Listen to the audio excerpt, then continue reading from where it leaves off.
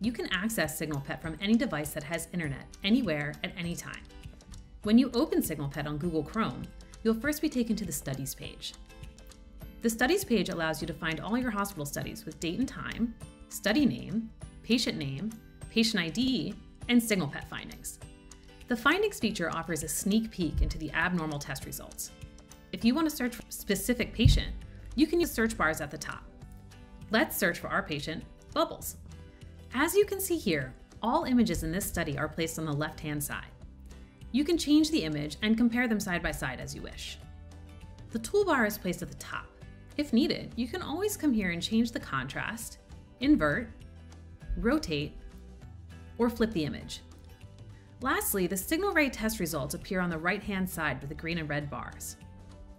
Let's now go ahead and click on the first abnormal finding, a thoracic mass. When you click on a finding, the system will show you the description of the test, the AI parameters, and the differentials of this test result. It will also activate the outlining feature, which will circle the region of interest on the radiograph that correlates to this particular finding.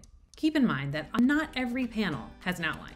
For each study, all these AI findings will automatically generate a report which can be downloaded by clicking on Download SignalRay Report.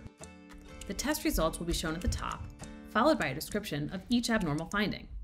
The last page of the report will include the images and abnormal findings for each image. If you wish to send this report to the pet owner or another location, you can simply click on Share Study. Here you can select where you'd like to send, add the email in the space provided, and just click Send. We here at SignalPET are so excited to start working with you and start bringing more value to your practice. We know you'll find so much value in this novel technology. Thank you so much for watching. We can't wait to get started.